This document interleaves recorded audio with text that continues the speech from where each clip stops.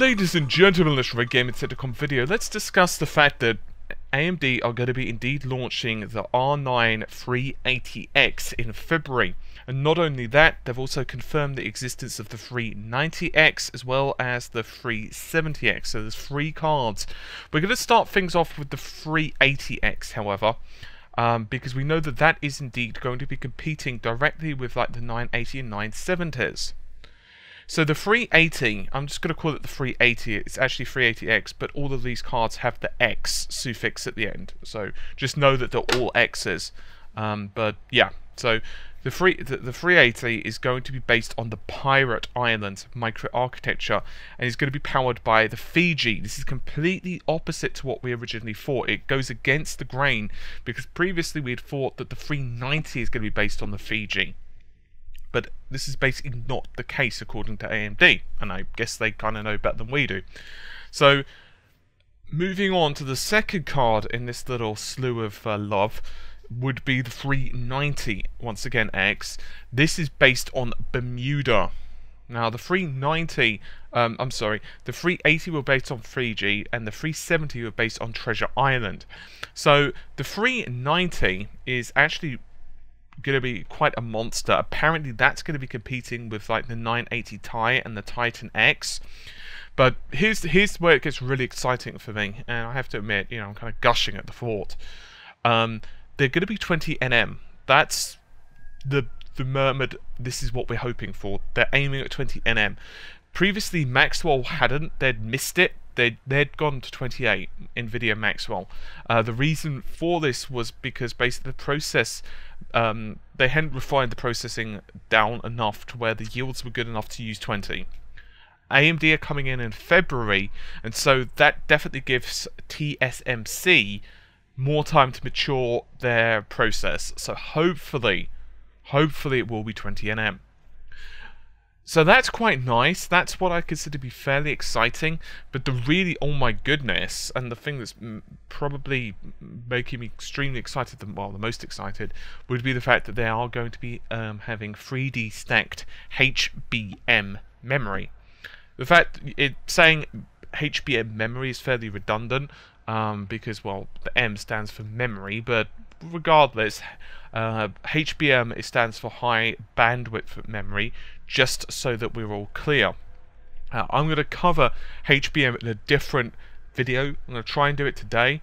The reason I'm going to do it in a different video is, quite frankly, it's quite a complicated topic, and there's actually been some movement regarding HBM that I'd like to cover. Additionally, the reasons as to why HBM are required, I'm going to very briefly go in this video, but I do want to cover it further, as I said, in another video where I can actually provide a lot more examples and so on. However, HBM is pretty much the future of graphics cards. We all know this. The fact that we're moving towards high-resolution displays, pretty much if we're looking for multi-monitor displays or 4K upwards with the next generation games, really HBM is the way to go because of the extra bandwidth that it affords. So here's the really odd part of this conundrum, if you will. Remember how a while back I did report that we'd seen the first cooler, the first image of the 380 or the 390, we wasn't sure which, but there was a cooler that was leaked. This has actually been confirmed that this will be the cooler. It's going to be of the R9 390, once again the X. It's known as the Hydra cooling solution. It's a hybrid. Now, this is the weird part for me. What does this mean for the card's actual operating temperatures and clock speeds?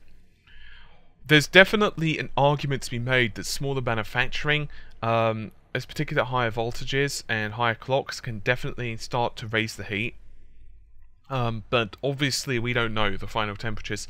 It's possible that AMD just don't want a repeat of the 290s, or the 290X in particular, which is fairly understandable, because they got a lot of flack for that, particularly for those manufacturers that were using reference designs on the earlier drivers, noise and heat primarily, and thermal throttling.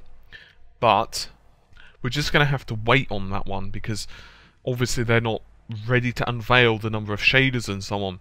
The fact that the 380X is going to be competing against the 980 and 970, they've basically said is going to be between them. You have to make your own mind up on what that means. It could be that it's going to be aimed at the 980's performance but costs the same as the 970, or it could be that it's literally just a couple of percentage points above the 970, or whatever. Having said that, if you look at the reviews of Maxwell, the 980 and the 970 aren't leagues apart anyway. They're not. I mean, it's to the point where you can overclock the 970 and you can be getting roughly the same performance of a 980 without too much difficulty, particularly if you're lucky in the Silicon Lottery and you get a good clocking 970. Now I'm going to discuss something that's a little bit more theoretical, but I definitely need to talk about it because some viewers have asked me my opinions on this. Primarily, what GPU shall you get, and should you buy Maxwell? And so on. So there's a few problems I've got right now. Maxwell has 4 gigs of RAM, which is good, and it's not that I've got anything against the Maxwell architecture. I think it's pretty impressive. I just don't think it's that impressive in terms of a performance leap over Kepler. If you've got a high-end Kepler, for example, let's just assume, for the sake of argument, you don't have the 780 Ti. Let's say you've got the 780, or equivalent from AMD. Is it worth you jumping on Maxwell? Well, I own a 780 Ti, and I've got the 3 gig model, and here's the problem I've got. The Evil Within and other next generation games are supposedly going to be 4 gigs, but I'm hearing rumours that those games are actually, certain games, not all of them, but some games are going to have like a 6 gig requirement if you want to use the texture packs. Now, the fact that we're on these next generation consoles means that the PC ports can naturally look a lot better than they ever did on the Xbox 360 and PS3. So what we can get now are assets that are far and away better than the PlayStation 4 and Xbox One, because all they can do is simply downsize the textures as required for those systems, in other words, so it fits in their RAM.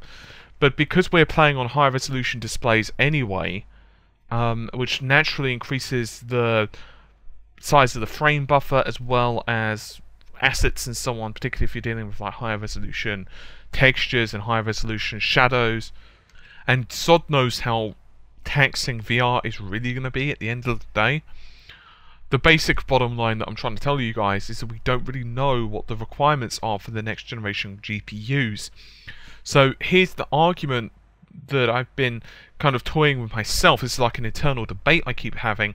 Do I stick with the 780 Ti for a couple more months and then say, gee, I'm just going to wait and just see what happens? Or do I go with the 780 Ti, so I say with the 970, which is technically a little bit shader less powerful, but at the same time, I've then got the benefit of the extra RAM.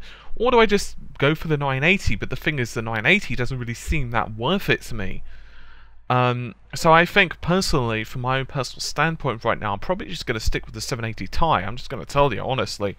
It just doesn't seem worth it as kind of a side grade, which it really is, to be honest. From a 780 or a 780 Ti to a Maxwell, it's almost like a side grade, unless you've got specific reasons to make the jump. But especially for me, as I'm only recording in 1080p generally anyway for the sake of YouTube, there's no point. I mean, what am I going to do? Record in 1440? It's not really feasible all the time, so you know, it just makes sense to stick to 1080 because that's what the vast majority of you watch it in anyway. I have made some 1440p videos in the past, and you know, most of you stuck to 720/1080, which I don't blame you for, but you know, I'm just saying. So that's the problem, to be honest. I'm just thinking out loud. The other issue is that with the stacked dies and so on, and the fact that we're going to be seeing supposedly a 20nm Maxwell, and the fact that we're going to be seeing naturally the 980 Ti, as well as other parts, and probably price crashes as well, I would personally recommend to wait, if you can, on the GPU side of things, but I've got to say I'm extremely excited to see what AMD come out with. Personally, I don't like to stick to one side or the other because I don't think it's good to be kind of biased. And I own both GPUs. I've kind of gone between all of them. Also, really missed 3D effects. Rip. Anyway, I personally would really like to see AMD become extremely competitive to Nvidia, to the point where it's literally a toss-up of what you prefer, the red or the green side.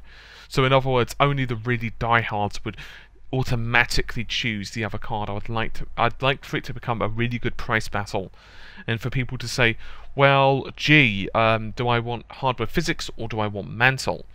Do I want this technology or do I want that technology? And then it becomes a lot more arguable. And I think that would be really good for the GPU industry and really good for the PC gaming industry. So previously the R9, the 290 and the 290X, particularly the 290X, ran a bit too hot, if I'm totally honest, and had a bit too high of a power draw. And the price was really good until basically miners started to get hold of the card, and then the price just went up astronomically. So I'm hoping that doesn't become the case again, and I'm hoping that AMD can manage to control their pricing structure better than what they have. With that said, of course you're always going to have markets for like the Titans of the world anyway, and we all know that the Titan Z sold as well as Nvidia had hoped, despite the fact that it had an astronomically high price bracket, and the fact that, to be honest, it wasn't worth it because two Titans actually outperformed the Titan Z anyway. But anyway, it's kind of getting off the beaten path, but I want to let you guys know this stuff anyway. So hopefully you've enjoyed the video. I'll see you soon. Take care. Bye for now.